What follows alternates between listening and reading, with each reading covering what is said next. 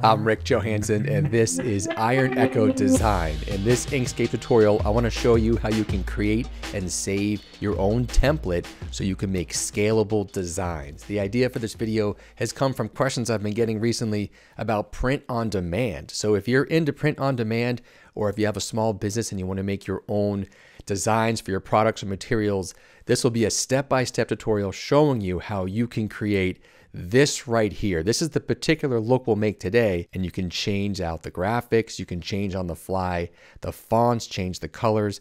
Let me show you exactly what it is, and then we'll do it together. This is what we're going to build together. This is a template, and you can see it's broken down into the graphic layer, which you can bring in anything you want. There's a shell, maybe you swap it into a different design that has a flower. You can then change the text on the fly, change the text, and it works exactly how you want it. Change the font, change the colors, anything you want to do. That's what the template is for. So let's make it. If you're new to Inkscape, when you start on the welcome screen, choose the A4 210mm 297 page border. We're going to use this to center everything and have it all aligned properly. On that note, let's bring in our guides. Normally, if you hover over the ruler area, you can drag down guidelines and use them to set things up properly, but I want to do it absolutely perfect. So let's go to Extensions, Render, Guides Creator. You'll get a dialog box. You want to be on Preset, Custom, Columns 2, Rows 2, Apply. This is what we want, the vertical and the horizontal guides perfectly centered to the page. We're going to build this thing from the outside in, and it's time to now introduce layers. There's some chatter on Twitter about the Inkscape developers making improvements to the Objects tab and Layers tab and kind of combining them, which I think will be awesome. For now, this is how I use it. Go to Object, Objects, and you'll get a sidebar menu. What I did before is I called this layer we're working on the color palette layer. If I hit the delta, you can see it has the colors and it has the example for the reference. We want to add a new layer that's separate from that, called the design layer. I'll click on the plus down here. We'll call it design layer, add. Just to be safe, I'll lock that color palette layer. Now we're on the design layer and I can start building. Actually, let's go to object again, click on fill and stroke. So I have my fill and stroke menu also open, because now I can create stars and polygons. The default might be on polygons with 5. Go over to stars and change it to 200. Enter. I'll hold Shift and Control and drag open a nice even 200-point star about the width of the page. It wants to snap, which is okay. Over here is snapping. See this lightning bolt instead of a magnet? Your snapping guide might be on the far right. I do want it enabled, but I also want this snapping guide enabled. If you go to the right of this middle one, it says toggle snapping to the object midpoint, and the one next to that says toggle snapping to the object rotation center. Make sure all three of these are selected. It may not work perfectly right now because it's thinking, where do I snap? Where do I snap? So instead, we'll go back to Object, Align and Distribute. Here's our menu, relative to page, center it horizontal and vertical. Now it's perfect. Click back over to the Objects tab. See, we have our design layer. Here it is, path 28987. You can retitle that if you want. Just double click and type something that will help you remember. I'll just leave it the way it is. You can hide it, unhide it. It just shows that we're now working in the design layer. So next, I want to make these little tiny dots. I'll go back to my circle tool, hold Shift and Control to make a nice even circle. Let's change that fill to something that we can see better. Take the stroke off and watch how it's going to snap right into the center, right like that. It sucks it right in. Let's bring this all the way out, almost to the star points, and I'm going to add these little tiny dots. I don't know if you can see them, but I want to have some texture here. I can do that by making sure I'm on fill and going to pattern.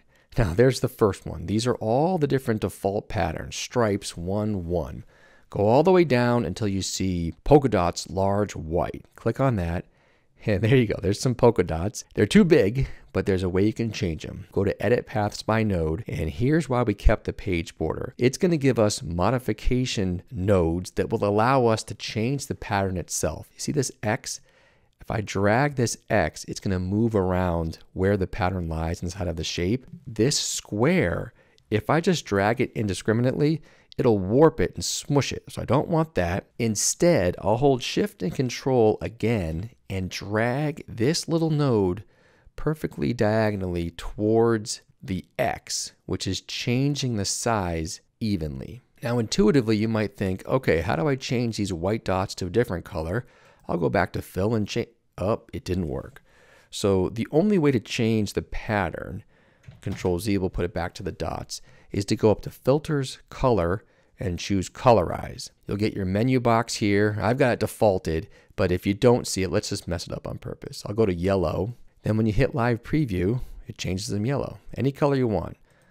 You have to unclick Live Preview and re-click on my computer. I'm not sure if it's going to render in real time for you. I'll go to some blue. Right there is good. It just gives it some texture. I'll click Apply. Let's keep working our way in. Now we want to have this white background. So I'll go back to Circles, Shift and Control. Right there is good. We'll make it white. And I do want a stroke on this. Let's cheat and make it this dark blue. And for the stroke width, we'll go 1.5 perfectly. You see these things over here? It looks like an arrow with like an edge of a picture frame. I want to unselect the far left one. When scaling objects, scale the stroke by the same proportion. Unselect that. What that does is, if I duplicate this shape, Control D, and then I scale it down, it keeps the exact same width of that outer stroke, which is what I want. Usually when you're designing, it is helpful for it to scale down. So let's say it was selected.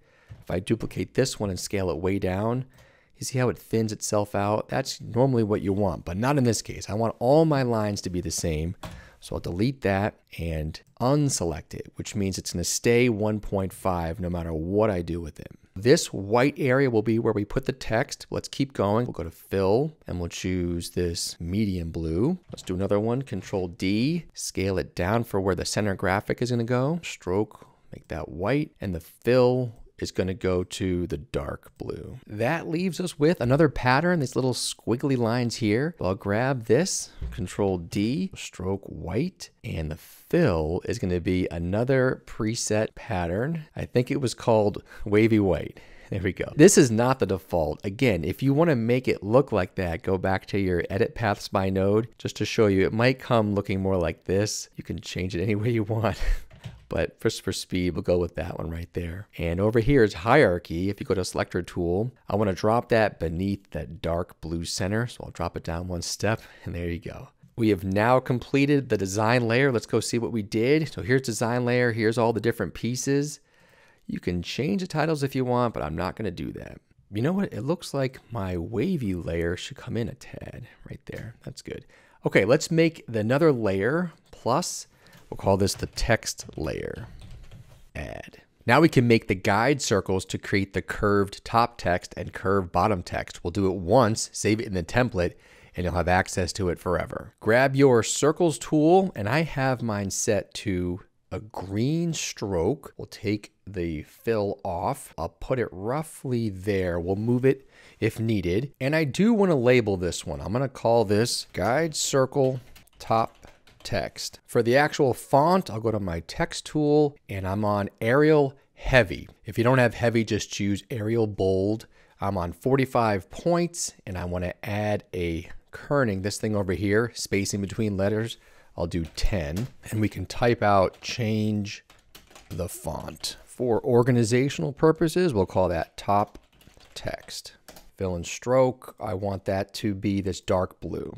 To curve the text, while you have it selected, hold Shift and grab only the guide circle. Go to Text, put on Path, and there it is upside down. No problem. If I hit the guide circle, just the guide circle, do it twice, you'll get the handles here. I can then move it, and sometimes it backtracks a bit, but I'll take it all the way around to where I want it. Go to my Objects tab. This is the guide circle. I want to hide it. Now I can see a little bit better. Let's make it bigger. Let's go to 45. I don't even have to get the guide circle back. I can double click on the text. See my hash mark? It's going to snap right into the middle, just like that. And now I can rotate it even without that circle guide. Almost the same steps for the bottom. Let's get the circle tool, Shift and Control. It snaps right into the center. Make it a little bigger because we're going to have to reverse it. I'll call that guide circle bottom. bring in our text. Let's make this bold, not heavy, just so it fits. Alter as you please. Make that 45. And see how it got thrown off? Another shortcut, Control 4, will recenter things for you. I want this to be the same color as the top text. I have it selected, hold Shift, get my guide circle text, put on path, go to Object, flip vertical, and there it is upside down. Let's click off of everything, get the guide circle in place first. It should snap just like that. Hit it again so you get your rotation handles and bring in your text. Alter as you please. Hide the guide circle, change this marker to bottom text.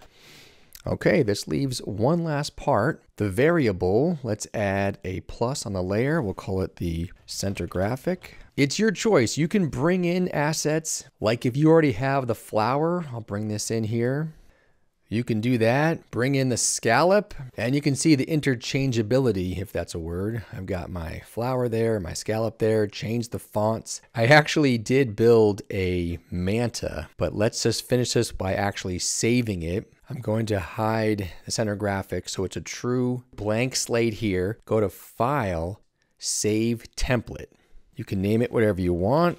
Author, Ricky. And I'll show you how to pull it up. You open up Inkscape, go to File, New from Template, and here's the one we made together. Iron Echo Circle Badge Template, Create from Template. It's all right here waiting for you. And that's gonna do it for today. I hope this was helpful. If you have questions specifically on how to make this template, if you're into print on demand and you wanna scale your designs, leave a comment below. Let me know what you're trying to build and maybe we can make another one of these together. Okay, see you next time.